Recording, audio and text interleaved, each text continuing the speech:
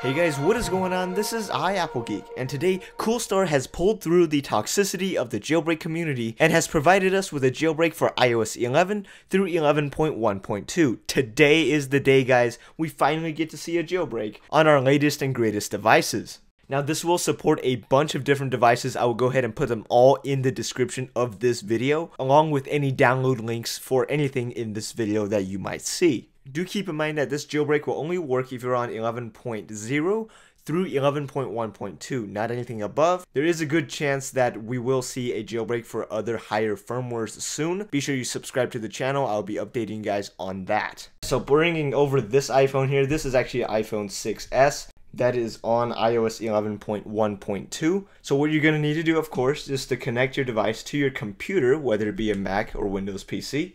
Once you've done that, go on your computer. If iTunes pops up, be sure you close out of iTunes completely, and then go to these links I will provide in the description. First of all, download Cydia Impactor if you don't have it already. Of course, there's links here for whichever computer you have. Next up, go to Coolstar's website. Make sure you go to the right one. There might be some weird mirrors out there. I will be sure to link this in the description. And then come in here, scroll down a little bit. There is a download button. If that doesn't work, try the mega mirror right here. Go ahead and download. The current latest version is 1.0. Obviously, there's gonna be more. Of course, there is also some other important information that you should definitely read through. There is some information on future restore, downgrading, stuff like that. I'll be sure to cover that in another video. And in here, it does warn you that many packages need to be updated for Electra and iOS 11. I mean, Cydia itself is not yet updated. This is a patched version called Substitute, Cydia Substitute, not Cydia Substrate, that we're going to need to install right after jailbreaking.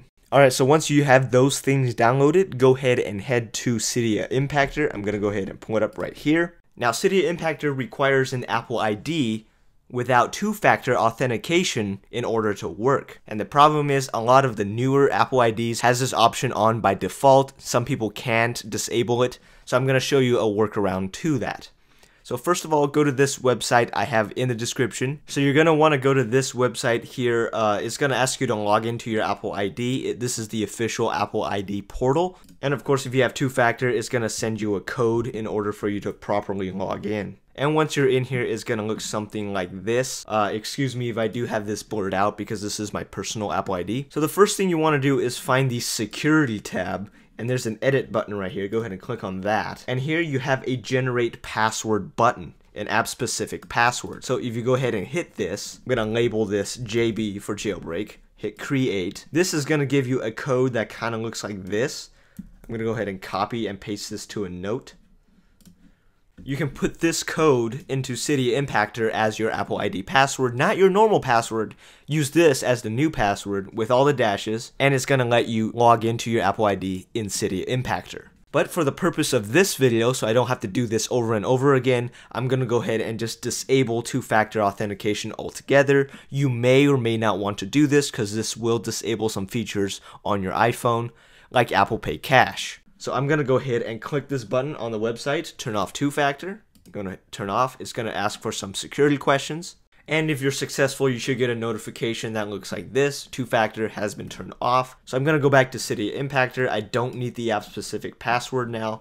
I'm just going to go ahead and drag the Electra file we downloaded and put it into Cydia Impactor. And of course, it's going to ask for your Apple ID, the one that we just got the code for, or if you decided to turn off two-factor, use that one. And it should start installing the file. Freeze flame. Now, if you get this error, the provisions CPP81 error that says you already have a current iOS development certificate, blah, blah, blah, blah, blah. There is actually a way to fix this inside of Cydia Impactor, so go ahead and close out of that error. Go up top to your status bar, and on Windows, this should be somewhere in the preferences. I'm not exactly sure. If you guys can comment that below, that'd be really helpful. Go ahead and click on this. Find the Revoke Certificates button, click on that, and then put in your Apple ID and your password, of course. And if you're successful, it should say Revoked Certificates, whatever number that may be, and that is good. This is just from me playing around with the iOS 10 jailbreak last year. We will now return to our regularly scheduled program. Thanks, Freeze Flame. Alright, so once you've got that in, it should start installing the Electra app on your device, extracting package, verifying, and complete. As you guys can see there, we have the Electra jailbreak app right there. So now we have no more need for the computer. So I'm just going to go ahead and head to my device. You'll see the Electra app on your home screen. It will not let you go in. You have to go into settings, general, and scroll the way down to profiles and device management. And in here, click on the profile that looks like your Apple ID. Go ahead and hit trust.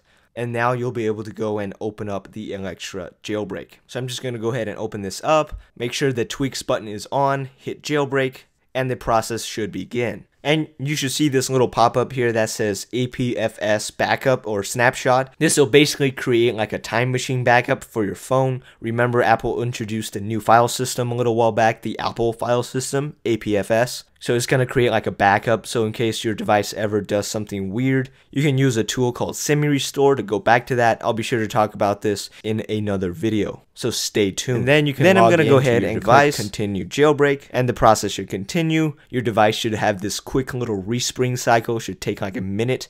Scroll over and you should have Cydia on your home screen. So opening up Cydia now is going to load up the sources. There should be some installed by default. I'm not sure if this is left over from my last jailbreak, but there should be Coolstar's own, the substrate compatibility layer, and some other utilities that we need to install. So if you guys look in here, Electra's iOS utilities, these are actually some of the things that usually come with Cydia.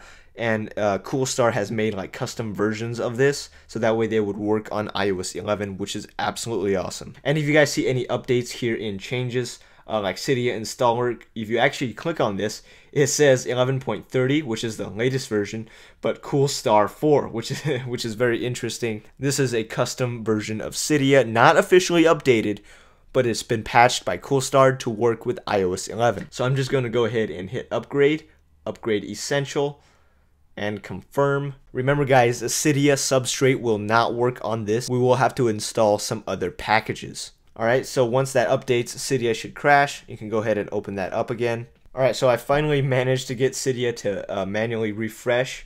Looks like the packages are in. Now we can search for subs and come in here, install substitute, hit continue or queue it up, and then install substrate compatibility layer, install that, and restart Springboard. Never have I been more glad to tap that button. As a quick note, do not try to install Substrate Safe Mode. It is not updated to iOS 11. I can confirm that it does not work as of right now. Just install the essentials from Coolstar. Alright guys, so that is how you guys jailbreak iOS 11 through 11.1.2. Remember guys, this is a Cydia substitute right now. A lot of tweaks are not working. I haven't been able to really find one just yet. But as you guys can see here, I am jailbroken on 11.1.2 with the latest version of Cydia, the patch by Coolstar. And in the coming days, I'll be making jailbreak videos as tweaks get more compatibility, so be sure you subscribe to the channel for that. Alright guys, I hope you guys enjoyed this video, I hope it helped, and I will see you guys in the next video. Peace.